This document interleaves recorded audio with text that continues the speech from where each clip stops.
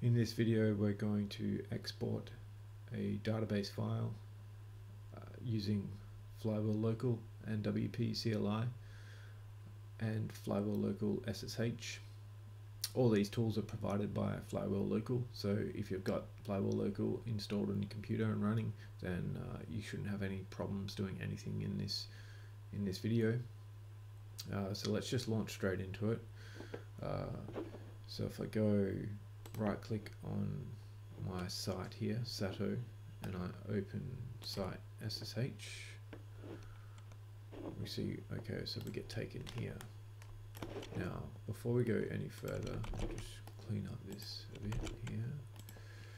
Alright, so if I go local sites, so this is my actual local computer, this is my local file structure, and this directory here is where flywheel local installs all your sites. So if we go ls, we see all my sites are here, just the same as the listings here. So now this window here is the SSH window. So this is the virtual machine that Flywheel has created for me. And if I go ls here, you'll notice that if I go into Sato, that the directories are the same, or there's a few more directories in this.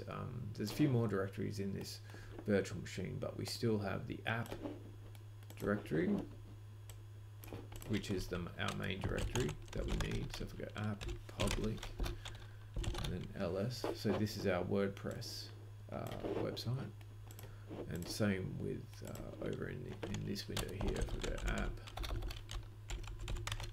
public ls, this is our WordPress website here.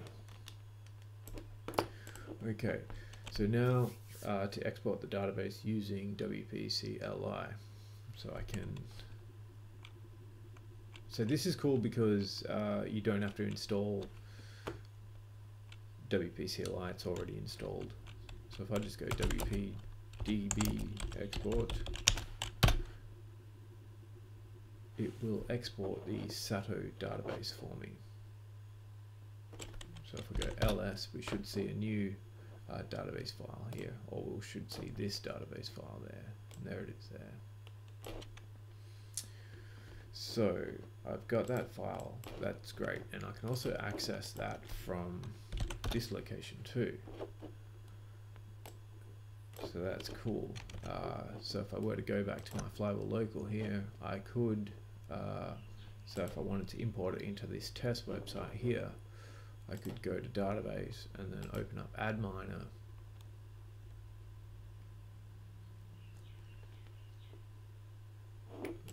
I've got no database tables in here at the moment, so I'll just refresh that, make sure. Okay, so let's import that let's import our database from Sato to the test one, to the test install. So we can do that by just importing it through adminer, import, choose,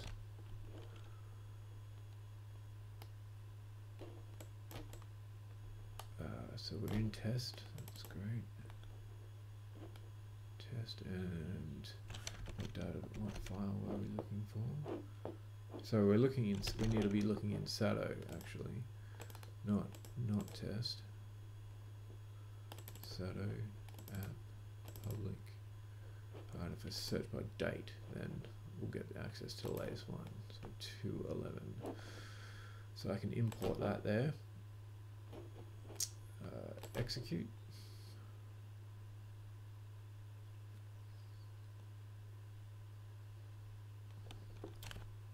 Fairly big database, so will take a little bit of time. Okay, so that imported, and let's inspect the data that's been imported. I always like to check the site URL. So here on our test.local, we see the site URL is sato.local. So we're going to have to do a search and replace on that database, on this database, to fix that up.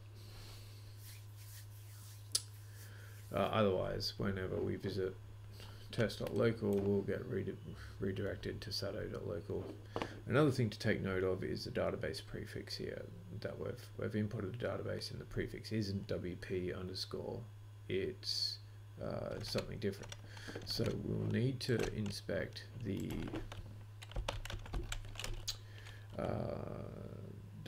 config file, the WP config file for the test website, to make sure that it matches the prefix that we've just imported into the database.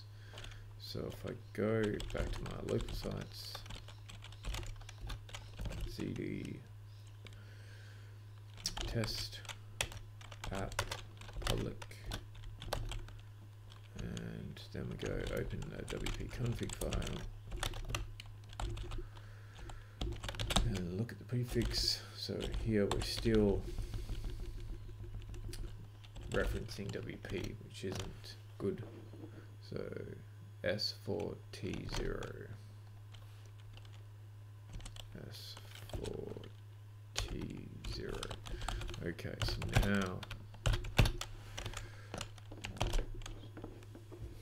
now we need to do the search and replace on the test database, and we'll use the WPCLI tool through the flywheel local SSH. CD app public, now WP search dash replace,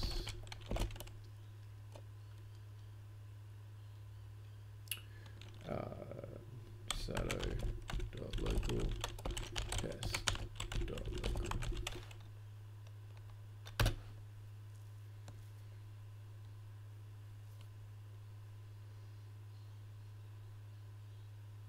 Okay, so that made a lot of changes there throughout the whole database. Any occurrence of